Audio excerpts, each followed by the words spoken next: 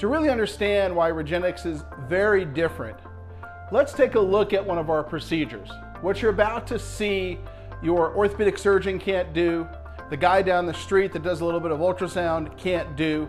So let's take a look at this advanced, precise, guided work.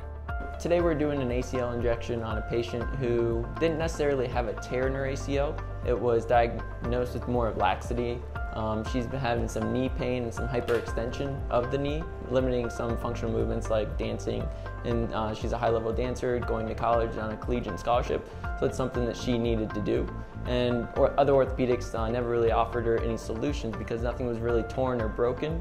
And on a physical exam, we found that multiple ligaments were loose. And by precise injections, we were able to actually tighten up and prevent that hyperextension moment. This is our second procedure doing this. The first one did well, and she went on and was able to do her auditions. She is improving. Now this is a precise injection. We use a live x-ray guided called fluoroscopy. Look on the screen, there's two precise needles. We always target the origin and insertion of, so the beginning and starting of the ACL, as well as the ACL is created by two different bundles, and we'll target both specific bundles. So now we're just injecting contrast dye to strike out part of her ACL.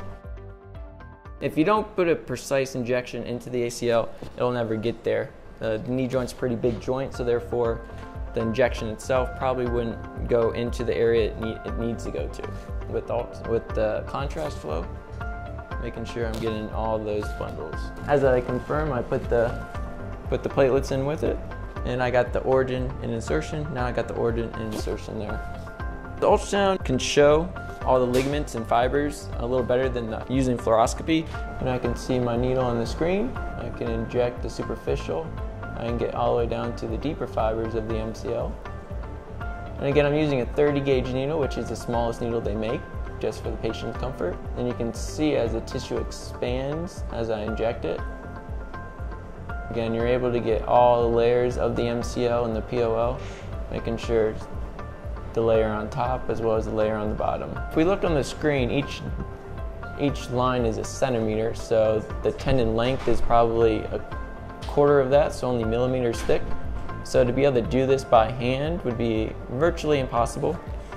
In this 30-40 minute procedure, we've done her ACL, her MCL, her LCL, her posterior oblique ligament, her posterior capsule of her knee, all with platelets, in an attempt to, again, cause some stability in the knee. And so far, after just one treatment, she has significantly improved.